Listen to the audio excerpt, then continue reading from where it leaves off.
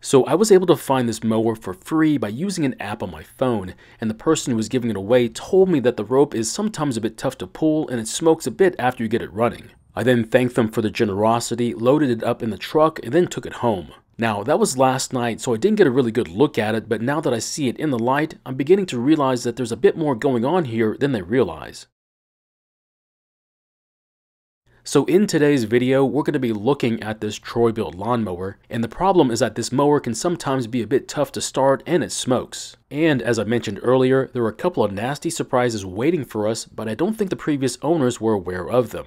Now, I'm going to try and repair this lawnmower, but yours might be different, so this might not work on yours. So if things are not working out for you, like in the video, please ask about it, and I'll be glad to answer your questions. Now, the person who was giving this away did mention that more than likely there was probably too much oil in the engine, which makes sense. But we'll need to do a lot more inspection to figure out if that's the only problem with it. Now, the first thing that we need to do is to take a look around and see if there's anything obviously wrong with it. And the most obvious problem is hard to miss, which is a lot of engine oil leaking out of the airbox. Now, this could be a result of either too much oil in the engine, which is what they mentioned, or someone tipped the mower over on the wrong side. We'll get a better idea when we check the oil's condition and its level here in a bit. Now, there is some really bad news, and that is the sticker that shows the model and serial number is missing. That means trying to find the parts for this mower is going to be really difficult, and that's because there are so many variations of this mower. At least the information about the engine is engraved into the block, so we won't have any issues with finding parts for it. The only real good news is that at least it came with a full tank, which is rather nice of them. Now, because of the amount of oil sitting on the mowing deck, you have to wonder if the air filter is ruined as well. And it doesn't take long to see that yes, the majority of the filter, especially the bottom portion, is saturated with fuel and oil. Now, since this carb is currently not leaking fuel despite having a full tank, it means this leak is from someone tipping the mower over on the wrong side. And just as we expected, the oil is quite a bit dirtier than we'd like it to be, so we're going to need to change it. Now, there is a little too much oil in the engine, but it's not as much as I was expecting. So let's try and start it and see how bad the smoking is.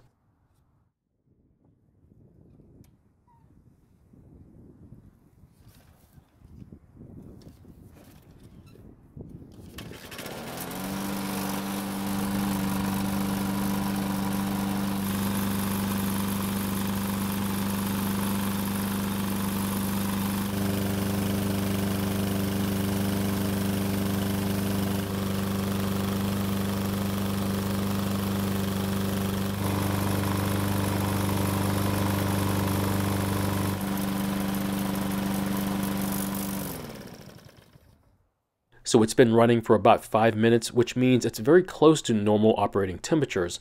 Let's try and start it again and see how it does.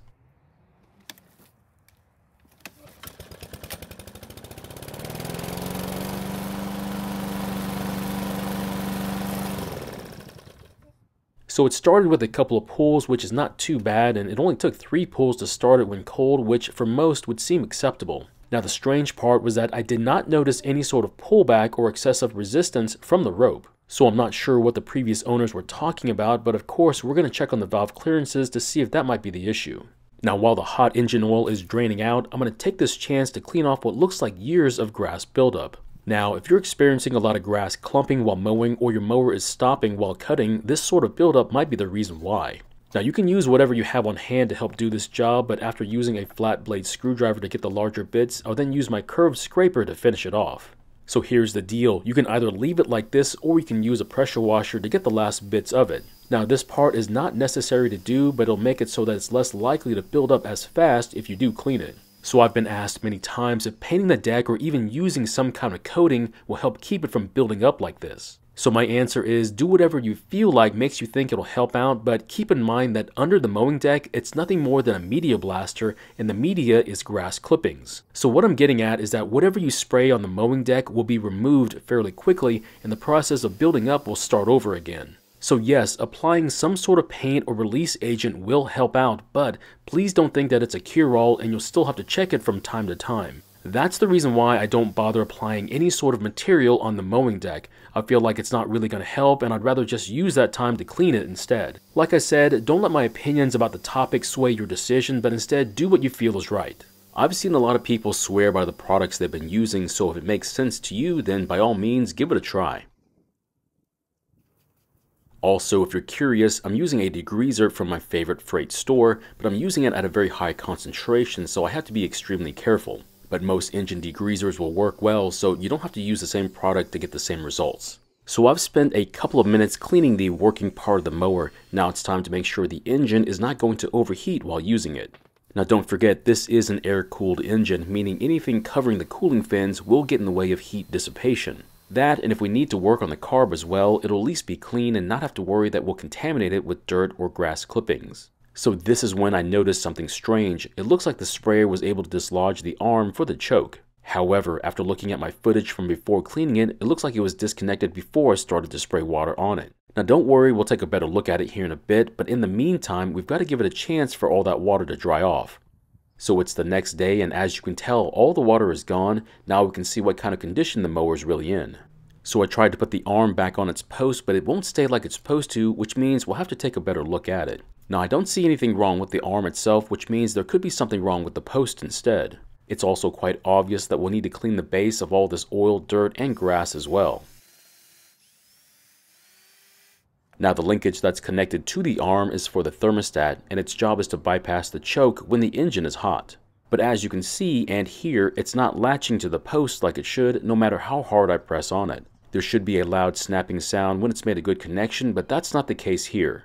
Now, I don't think there's a problem with the arm. Instead, I wonder if this is an aftermarket carb and there's an issue with the post. So my guess would be that the post is just a little bit too short and it's keeping the arm from latching to it. So to deal with it, I decided to cut off about 1/8 of an inch off the bottom of the arm to allow it to catch, which seemed to work.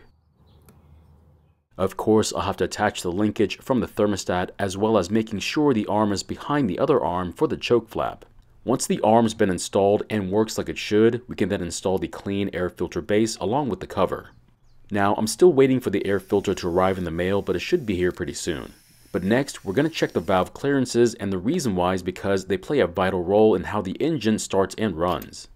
So I was trying to take out the spark plug when I realized that the socket that I would typically use on this engine didn't fit, which was kind of odd. And when I took out the spark plug, it all made sense, but we'll come back to why this is important. Right now, we need to get to the valves. So the clearance between the top of the valves and the rocker arms is very important. If there's too little or too much clearance, it could affect how and when the valves open, causing all sorts of issues. After rotating the engine so that one of the rocker arms is all the way down while the other one is loose, we'll then check the clearance on the loose one.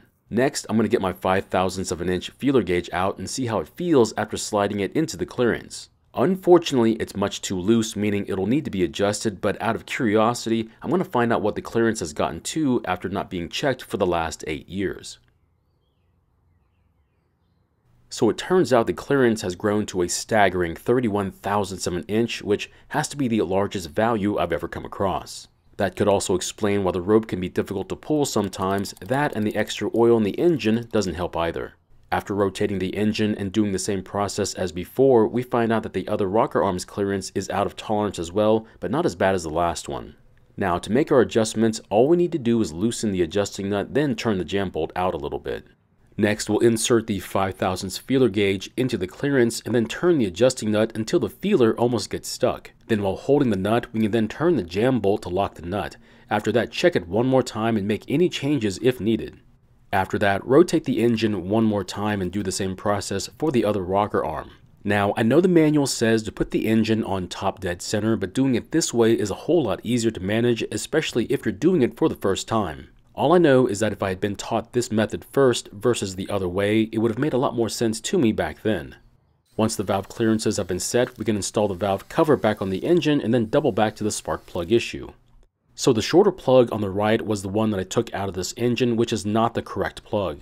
The longer one on the left is the correct plug for this engine, and as you can see, there's a massive difference in where the tip of the plug is located at.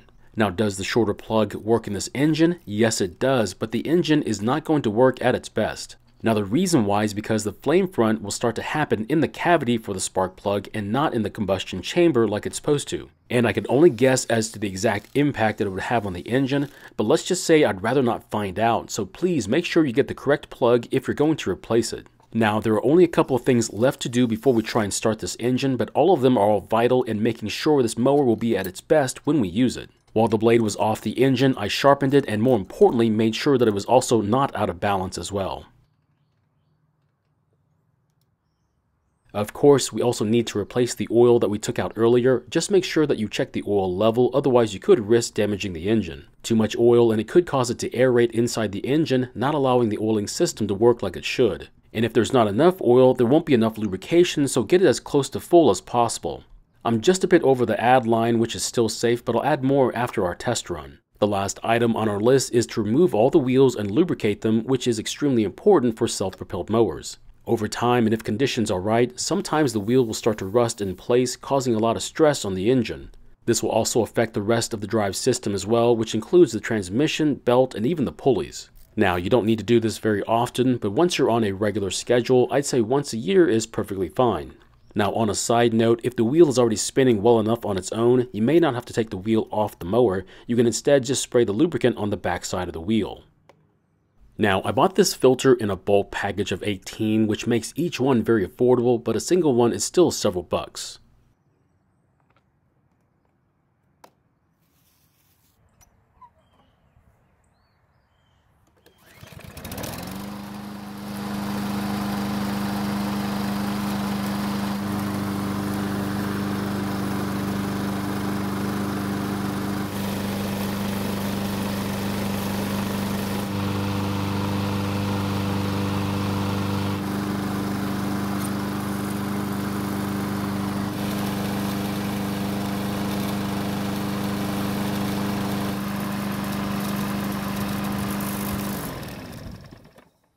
So this time it started with a single pull versus the 3 before doing all the adjustments. Let's see how many pulls it takes to restart it though.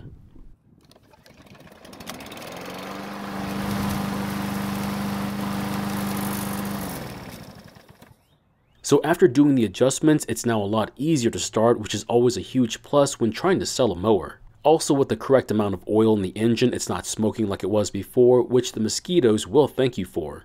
Now, there was a very slight rattling noise from the mower, but it turns out it's just the handlebar for the self-propel when not in use. So how much did we spend on this project? Well, the mower was free. All we had to do was fix the smoking along with the pull rope issue. So besides the $2.50 air filter, about 16 ounces of oil, and a used spark plug, this project should make a decent return on our investment.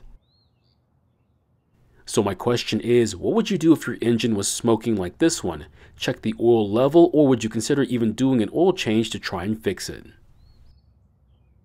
Thank you for watching. I really do appreciate your time here. Please feel free to ask me any questions about this project or about your own projects, and I hope to see you in the next video.